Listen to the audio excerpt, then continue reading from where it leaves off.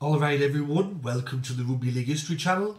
Tonight's video is going to be the top 10 most hated NRL players in my opinion.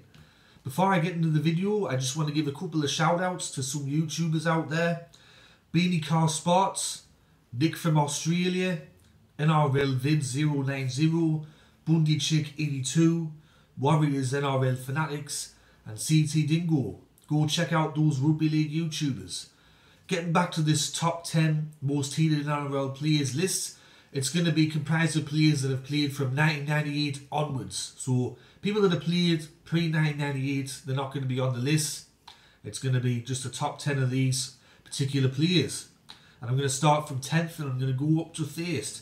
So coming in at number 10 is Corey Norman. Now Corey Norman, he has a distinction of playing for 3 different clubs, and at each of those 3 different clubs the fans despise him just as much. So at Brisbane, Parramatta and St George, he's not a popular character. He's been accused of caring more about things that he does outside of rugby league. His attitude's been criticised in the past, and coupled with a few off-field incidents as well, he's probably one of the most unlikable people in rugby league at the moment. Coming in at number 9 is Jared Hargreaves. He is known for a bit of a bully on the field. He's known as a bit of a grub on the field. He's been in the judiciary multiple times for some unsavoury incidents. He's not particularly liked, and I think the fact that he plays for Eastern Suburbs Sydney Roosters doesn't help his cause. Coming in at number 8 is Josh Maguire. Josh Maguire is another player that's very similar to Jared Hargreaves. He has a lot of problems on the field with his discipline. He's gone to the judiciary for some very unsavoury incidents, particularly eye gouging. Now, coming from someone that actually has just one eye in himself, he should know better than going around trying to gouge out people's eyes, but he does it anyway. He also pretty much pissed off the entire New South Wales population by doing that tweet about 5 or 6 years ago where he said, winners have parties, losers have meetings. And I think particularly with the Brisbane fans, they weren't really upset to see him go to North Queensland. Coming in at number 7 is Andrew Fifita. He's a player that has had multiple off-field issues. I won't go into those, I'm pretty sure you all know. He also has a bit of an identity crisis, which has annoyed large sections of the rugby league community. He constantly flip-flops and changes who he wants to play for. Is he a New South Welshman? Is he Australian? Is he Kiwi? Is he Tongan? Who knows? We don't know because he keeps changing all the time. And of course that's going to piss people off. So naturally when he turned his back on Australia and decided to play for Tonga, that annoyed some people. So coupled with the off-field things and then the fact that he plays for Cronulla, who are one of the most unpopular sides in the rugby league world at the moment, Andrew Fifita's at number 7. And number 6 is Michael Ennis. Michael Ennis was known as a grub on the field. He was known as an antagoniser. He'd get under people's skin. He even got under players' skin that normally weren't that fiery on the field. I remember one time he got Ethan Einmarsh sent to the sin bin after seeing Summit. He wasn't a very popular player amongst the players. Off the field, he's trying to restore his, you could see, reputation with Fox Sports. I think he's doing an alright job doing that. But when people talk about grubs on the field and they talk about hated players when they were playing, Michael Ennis is certainly up there. And number 5, Billy Slater. Billy Slater is not very well liked in New South Wales. He's also outside of the state of origin. He's not particularly liked in Queensland either. If you go for Brisbane or North Queensland, there's also been the salary cap thing. He still says that he's won 4 premierships. Sorry Billy, you've only won 2. You cheated to get the other 2. He was also known as, when he tried to stop tries, he'd dive in like he was playing for the Boston Red Sox on the home plate there. He also had a time where whenever he used to catch a bomb, he used to do karate kicks and kick people in the face.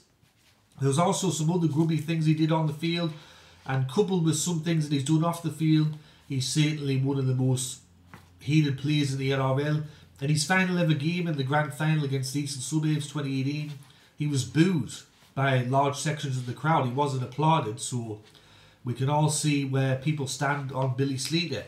Coming in at number 4, Matt Lodge. he has had a few notable off-field incidents. Before playing for Brisbane, he had the incident where he had problems with his ex-girlfriend. His ex-girlfriend said that he was a violent scumbag. And then there was also the thing in New York City. Fuck knows why he was there, I don't know why, but he assaulted a number of people there. He was very lucky not to be put in jail over there for a very long time, because we all know what Americans are like with capital punishment and punishment in general. They're quite harsh compared to the rest of the world. So he was very lucky to get off with that. Then he signed with Brisbane. That was very controversial. And then I remember the first few games that he played in the NRL, he was booed every time he touched the ball. And even today, when a player is suspended, people like to bring up Matt Lodge and say, why is that fucking scumbag allowed to play while so-and-so is not allowed to play? So naturally that causes resentment in the rugby league community. Now into the top three we go. Coming in at number 3 is Will Chambers. Will Chambers, he played for Queensland, Melbourne being the most disliked club in the NRL for probably the last 10 to 15 years. Didn't help his cause, but he was a grub on and off the field. He also went to rugby union. Now, as a rugby league fan, and I know a lot of other rugby league fans naturally, we don't like when players leave to go to other codes, but especially when you go to rugby union, because rugby union, rugby league, we're like this. So other players have done it and it's been very unpopular, but when Will Chambers did it, it was very unpopular when he decided to leave rugby league to go to union. He come back for Melbourne once again. I remember he had pissed off pretty much the entire Parramatta supporter base when in the elimination in the qualifying final against Parramatta, he fell asleep with the ball with about 30 seconds to go. Should have been a penalty, wasn't.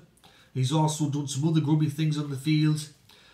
Towards the back end of his career, he was owned by Latrell Mitchell, and there was a sea of jubilation when Latrell Mitchell finally stood up to him and was one of the few players that stood up to him, pushed him up against the sponsorship board in the 2018 Grand Final. The whole crowd loved it, and I think everyone on social media loved it. And there weren't many dry eyes when Will Chambers announced that he was leaving rugby league once again. Coming in at number 2 is Cameron Smith. Cameron Smith, he's been one of the most disliked players on the field and off the field probably the last 10 years. Of course, you got the salary cap thing. He says that the club did out wrong. He wants those premierships reinstated. He feels that he was cheated when he was the one that was doing the cheating. He plays for Melbourne naturally, and as I said earlier with some of the other players, Melbourne's the most disliked club in the NRL. That doesn't help. He's also accused of being referee Smith, how he influences games. His playing styles come into question. And then I think his off-field personality and what he's done off the field besides the salary cap thing, that's got a lot of people's noses up, and naturally that breeds resentment. And just a case in point, when he announced that he was going to release that autobiography the other month, I read most of the comments on social media, and I can tell you about 90 to 95% of them were negative. They weren't positive. And now coming in at number 1, the most hated NRL player in the NRL era, and this is just my opinion by the way, it's going to go to Paul Gallen. Paul Gallen, for me, is the most hated NRL player in the modern era. He's not only disliked by the entirety of Queensland, he's also disliked by pretty much all of New South Wales as well. I think the only people that would see that they like him would be Cronulla fans, and I think there'd be some Cronulla fans out there that would probably say, oh fuck, when he shut up, he's just embarrassing the club. You've got the whole peptides thing. He still gets called Peptide Paul up until this day. Then he had the career with New South Wales, wasn't very successful. And even off the field now, he's still a very unpopular figure. If you don't believe me, go read some of the comments and just read some of the things that he's done on and off the field in his career. And he's just, I think, as a whole, he's the most disliked person that's played rugby league in probably the last 20 to 25 years. Before I go though, some honourable mentions. It was a tough list to make, so here's some honourable people that are disliked in rugby league but they didn't make the list. Joey Leilua, Gordon Tallis, Darius Boyd, Josh Dugan, Robbie Farah, Jimmy Soward, Tavita Latu, Justin Hodges and Simon Wilford.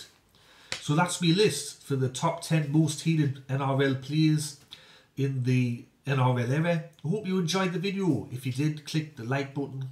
And if you're not yet subscribed, make sure you are subscribed. I'm going to be doing some more videos this week, so stay tuned for those. Anyways, I'm going to get out of here and I'll catch us all later in the next video. Alright, ta-ra.